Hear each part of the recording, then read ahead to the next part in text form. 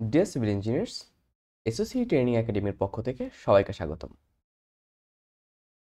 আজকে আমি আমাদের আপনারা জানেন যে বিএনবিসির যে কিছু ইম্পর্টেন্ট চ্যাপ্টার আছে, এই চ্যাপ্টারগুলো নিয়ে আমি যেমন আমাদের ভলিউম 1টা কভার করেছি এবং ভলিউম 2 এর চ্যাপ্টার 1, 2, 5, 6 অ্যান্ড 8 এই কয়টা চ্যাপ্টার আমাদের মোটামুটি স্ট্রাকচারাল ইঞ্জিনিয়ারিং, স্পেশালি কনক্রিট স্ট্রাকচারের জন্য আমাদের দরকার। তো এই যে আমার পার্টগুলো আছে, আমি আমার নিজের প্রয়োজনে এই জিনিসগুলো তৈরি করেছি এবং আপনাদের সাথে শেয়ার করতেছি। এখানে আমরা প্রথমে আমি বলেছিলাম যে প্রত্যেকটা চ্যাপ্টার নিয়ে আমরা যে শর্ট সামারিটা তৈরি করেছি, এই শর্ট সামারি আমার কাছে যেটা মনে হয়েছে ইম্পর্টেন্ট সেটা, এর বাইরেও অবশ্যই জানার কোনো শেষ নেই, এত বড় একটা কোড। তারপরেও আমি আজকে ভলিউম 1 এর কিছু অংশ নিয়ে আলোচনা করব এবং পার্ট বাই পার্ট আমরা সামনের দিকে এগিয়ে যাব।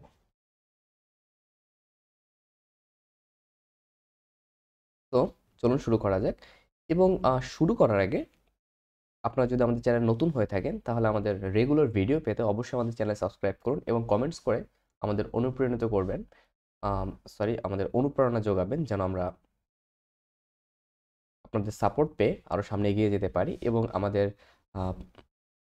মাধ্যমে যদি আপনারা কোনো কোর্স করতে চান, আমাদের অনেকগুলো কোর্স চলমান বর্তমানে এবং আমাদের আরও অনেক কোর্স ডকুমেন্টস আছে যেগুলো আপনার স্ট্রাকচারাল ইঞ্জিনিয়ারিং পারপোজটাকে আরও সহজ করে দিবে, কাজের ধারাকে আরও সহজ করে দিবে। তো আমি যদি আসি, আমরা প্রিভিয়াস যে লেকচার, ইন্ট্রোডাক্টরি লেকচার, এই বিষয়গুলো নিয়ে মোটামুটি আলোচনা করেছিলাম।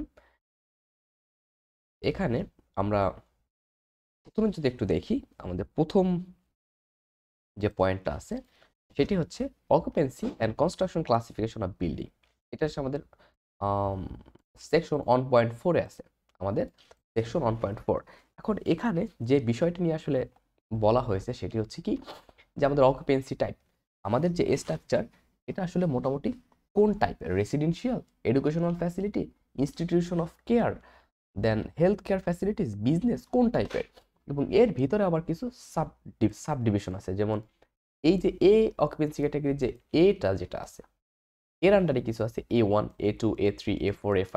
এখানে single dual family, then 2 families duelling, then flat or apartment. এখানে এই অনুযায়ী ভাগ আছে, হোটেলস অ্যান্ড লডিংস রুম।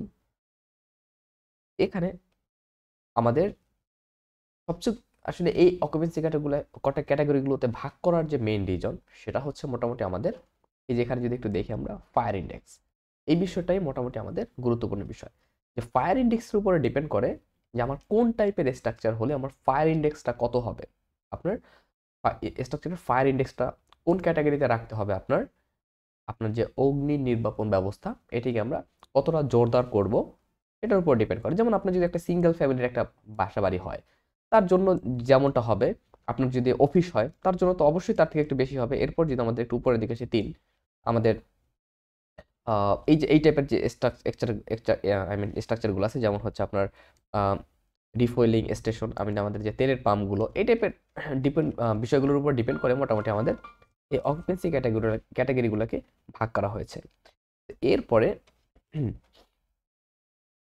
আমাদের এই যে বিষয়গুলো আপনারা দেখে নেবেন, আমাদের এই ফায়ার ইন্ডেক্সের ডাটাগুলো স্ট্রাকচার ডিজাইন করার ক্ষেত্রে, আমরা যখন একটা বিল্ডিং করি, এর ফায়ার এক্সিস্টিং এর যে বিষয়গুলো থাকে বা বিভিন্ন বিষয়গুলো থাকে, এই জিনিসগুলো নিয়ে মোটামুটি এখানে আলোচনা করা হয়েছে। এরপরে যদি আমরা পরবর্তীতে আসি, সেটা হচ্ছে রিকোয়ারমেন্টস অফ প্লটস। এটা গুরুত্বপূর্ণ একটা পয়েন্ট। আপনি যখন একটা ফ্লোর প্ল্যান করতে যাবেন বা যেটাই করবেন না কেন, আপনার অবশ্যই এই জিনিসটা আপনাকে জানতে হবে যে আপনি একটা প্লট করতে যাচ্ছেন, এই প্লটটা আসলে কেমন হতে হবে। ওকে, তো এখানে আমার বলা হয়েছে সেকশন 1.5 বিএনডিসির সেকশন 1.5-এ যেটা বলা হয়েছে এটা হচ্ছে আমাদের জেনারেল রিকোয়ারমেন্টস। এটা সেকশন 1.5.1 এই সেকশনে আছে।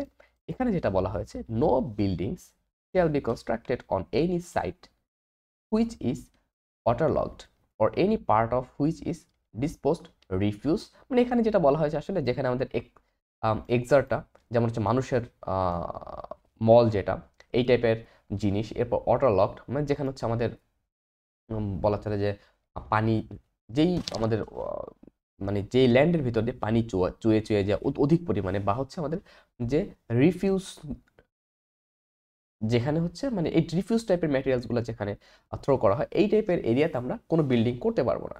ওকে, আর যদি করতেও হয় সেই ক্ষেত্রে আমাদের একবারে সাফিসিয়েন্ট একটা মানে অ্যাথরিটির একটা স্যাটিসফ্যাকশন, একটা সার্টিফিকেট আমাদের দরকার।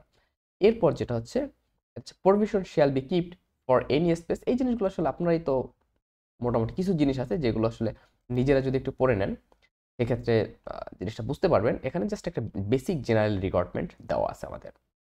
এরপরে আমাদের গুরুত্বপূর্ণ একটা পয়েন্ট এখানে, ক্লিয়ারেন্স ফ্রম ওভারহেডেড ইলেকট্রিক লাইনস। তার মানে আমরা যদি একটা বিল্ডিং করতে যাই, ওকে, তো ধরেন আমরা একটা বিল্ডিং করব, এই বিল্ডিংটা তো অবশ্যই এমন হতে হবে না, এমন হতে পারবে না যে আপনার যে বিল্ডিংটা আছে সেই বিল্ডিংটা আপনি একবারে আপনার বিল্ডিংয়ের পাশ দিয়ে একটা ইলেকট্রিক লাইন আছে, সো এটা আপনি যেমন যেমন খুশি তেমনভাবে কিন্তু এটা করে দিতে পারবেন না।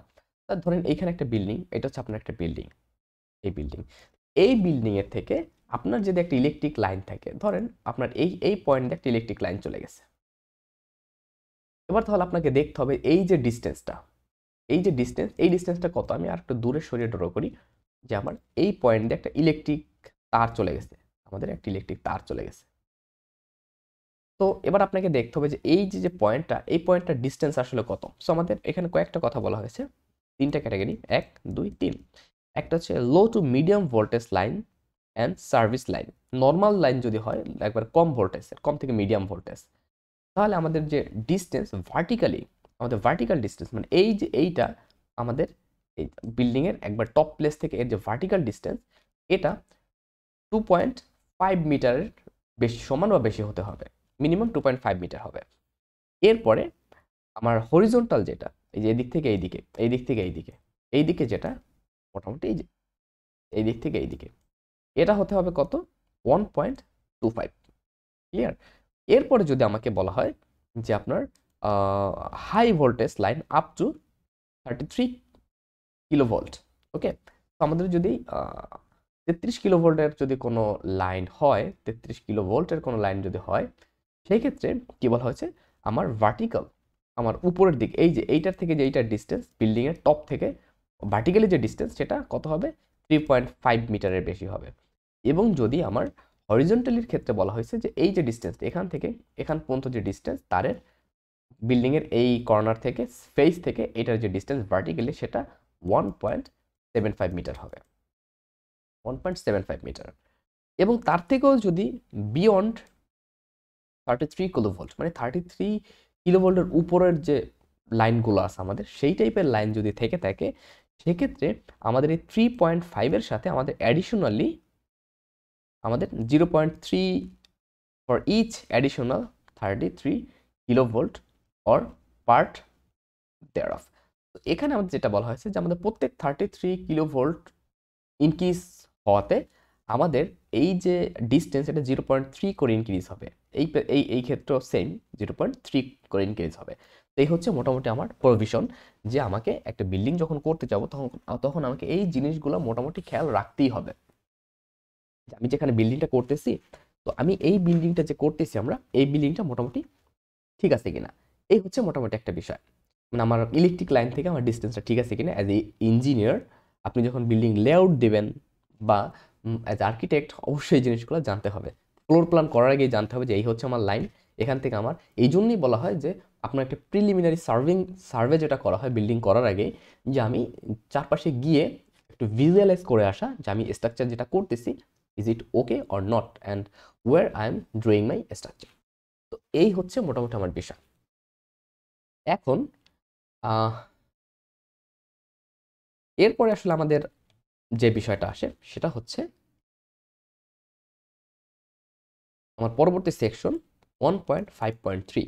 এই 1.5.3 সেকশনে আমাদের বলা হয়েছে যে road formation level and প্লেন্থ level. So এই তিনটা খুবই খুবই গুরুত্বপূর্ণ বিষয়। এই তিনটা কি খুবই খুবই গুরুত্বপূর্ণ বিষয়। তো আমরা যদি এই তিনটা নিয়ে একটা আলোচনা করতে যাই, দেখেন প্রথম যে পয়েন্টটা বলা হয়েছে, road level shall be lower than habitable formation level of an area। তার মানে কি বলা হয়েছে যে except that of A Hili reason ব্যতীত আমাদের যে অন্য যে এরিয়াগুলো আছে এই এরিয়াতে আমাদের রোড লেভেল অলওয়েজ কি হবে, আমাদের হ্যাবিটেবল ফরমেশন লেভেলের থেকে কি হবে, নিচু হবে আমাদের রোড। এটা স্বাভাবিক, আমরা এটাই দেখি সব জায়গায় যে আমাদের বাড়ির থেকে রোডটা কোথায় থেকে, নিচেই থাকে। আমাদের ফরমেশন লেভেল কোনটা, আমাদের এক্সিস্টিং লেভেলকে আমরা পরবর্তীতে মানে পরিবর্তন করে যেই লেভেলটা তৈরি করি, মানে আমরা যে লেভেলটা তৈরি করি ফরমেশন লেভেল বলা হয়। ওকে, তো এই ফরমেশন লেভেলটা কোথায় হতে হবে, অবশ্যই আমাদের রোড সাইডের থেকে মানে রোড এরিয়ার থেকে উপরে হতে হবে। নাহলে বৃষ্টি যদি হয় তাহলে আমাদের বাড়ির ভিতরে বৃষ্টি যাওয়ার একটা সম্ভাবনা থাকে, এর একটা নির্দিষ্ট লিমিট আছে। এখানে আমাদের পরবর্তীতে যেটা বলা হয়েছে যে the formation level of A plot shall not be lower than adjacent road level. যেটা মাত্রই বললাম যে আমাদের যে ওর আশেপাশের যে রোড লেভেলটা আছে এর থেকে ছোট হতে পারবে না, এই দুইটা কথা একই, মানে সরি এর থেকে নিচে হতে পারবে না। এরপরে formation level shall not be more than 450 millimetre high from the surface level of the centre line of the adjacent road. এখানে আমাদের যেটা বলা হয়েছে আমাদের যে ফরমেশন লেভেল, এই ফরমেশন লেভেল কি, shall not be more than 450 millimetre high from the surface level of the central line of adjacent road. মানে আমাদের কাছাকাছি যে রোডটা আছে আমাদের বিল্ডিং এর পাশে, এই রোডের যে সেন্টার পয়েন্ট আছে, আমরা জানি একটা রাস্তার সেন্টার পয়েন্টটা সবচেয়ে বেশি হাই হয়, ওই সেন্টার পয়েন্টের থেকে আমার এইটা যদি একটা রোড হয়, মোটামুটি এইভাবে যদি একটা রোড হয়, এইটার যে সেন্টার পয়েন্ট, এই যে এটা আমার এখানে যে সেন্টার পয়েন্টটা আছে, এখানে এই সেন্টার পয়েন্ট আমার যদি এখানে একটা বিল্ডিং হয়, এখানে যদি একটা বিল্ডিং হয় এইভাবে, তাহলে আমার ফরমেশন লেভেল যেটা হবে সেটা মোটামুটি এইটার থেকে, যে মোটামুটি আমাদের এই ডিস্টেন্সটা কেমন হবে এখান থেকে, মোটামুটি এমন, এই হচ্ছে আমার লেভেল। এই লেভেল থেকে আমার 400 মিলিমিটার না, মানে এমন একটা লেভেল উপরে, এখান থেকে হচ্ছে আমার ফরমেশন লেভেলটা এরকমভাবে আমি তৈরি করতে পারি চাইলে। কিন্তু এই যে আমার নতুন ফরমেশন লেভেল, এই ফরমেশন লেভেলটা কি হতে পারবে না, আমার এই রোডের সেন্টার পয়েন্টের থেকে 450 মিলিমিটারের উপরে হতে পারবে না। তো 450 মিলিমিটার বলতে কি বোঝায়, প্রায় হচ্ছে আপনার 4, 16, 18 ইঞ্চ। ওকে, তো আমাদের 18 ইঞ্চির থেকে বেশি উঁচু হতে পারবে না, এটা আমার আমি প্রভিশন বলেন, কিন্তু আমাদের দেশে এটা কতটা মানা হয় আই ডোন্ট নো। এই হচ্ছে একটা বিষয়। এরপরে plinth level of the building shall be at least 450 millimetre above the surface level of the central line of the adjacent road. মানে কি, আমার যে অ্যাডজাসেন্ট রোডটা থাকবে, এই অ্যাডজাসেন্ট যে রোড, এই অ্যাডজাসেন্ট রোডের থেকে আমার মানে সেন্ট্রাল লাইন যেটা অ্যাডজাসেন্ট রোডে যেটা বললাম, এটার থেকে আমাদের প্লেন্থ লেভেল, এক কথায় বলতে গেলে সাধারণত আমরা যেটা বুঝি আমাদের গ্রাউন্ড ফ্লোরটাকে সাধারণত বোঝায়, কিন্তু অনেক ক্ষেত্রে না। যেমন মাঝে মাঝে আমাদের গ্রাউন্ড ফ্লোরটা অনেক উপরে হয়, এটা ডিপেন্ড করে আসলে।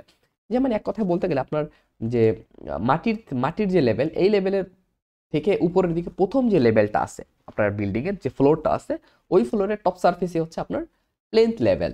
তো এই প্লেন্থ লেভেল যেটা, সেটা কি হতে পারবে না, আপনার 450 মিলিমিটারের কম হতে পারবে না আপনার ওই যে রোড আছে এই রোডের সেন্টার পয়েন্ট থেকে।